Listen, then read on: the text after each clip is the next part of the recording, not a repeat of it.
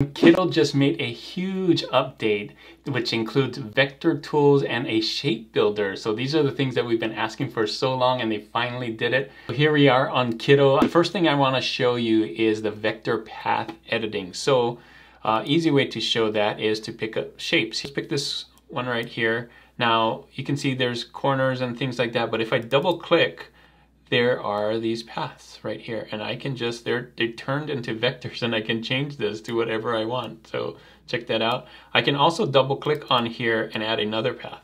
You can also do this with any SVG. So I'm gonna come in here, and basically those that have the colors. So if you come in here, you can see that it has an illustration color. That means it's an SVG. So I just double click on here, and I can move the paths. Any one of these, anything in Kittl's library that's an SVG. Next thing is rounding corners. So now when you go back to the shapes, you come in here, a lot of these, you can just round the corners as many, as big or small as you want. So there's a bunch of them that have rounded corners. The star right here, you can see, just pull it, rounded corner star. Now they have shape builder. So let's say this looks like a gear, but you know what's missing is a circle in between. So I'm gonna get a circle right here. Let's go back to the top. That looks like a gear, right? So, but what happens is if you color this, you'll notice that's white. It's not knocked out.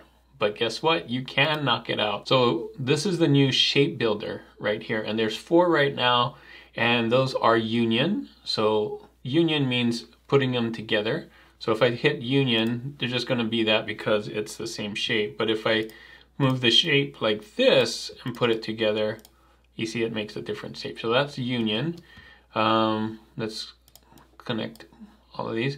This is subtract. So it will subtract the shape that's above from the shape below. So this is what we want actually. So I'm gonna hit this, and there you go. Look at that, knocked out. Pen tool right here. You can draw things with the pen tool, right? You can just go like this and draw, and you have these Bezier curves, which is really cool. Now this doesn't look like anything, but look, I just made a path here. Isn't that cool? And you can still double click on it and move these things around. So really cool that you can draw now with the pen tool. So there you go. That was Kittl's new features with the shape builder. I think it's really cool with the vector tools and everything. You can create anything that you want to do. Thanks again for watching. And as always, guys, keep creating and keep learning. I'll see you on the next one.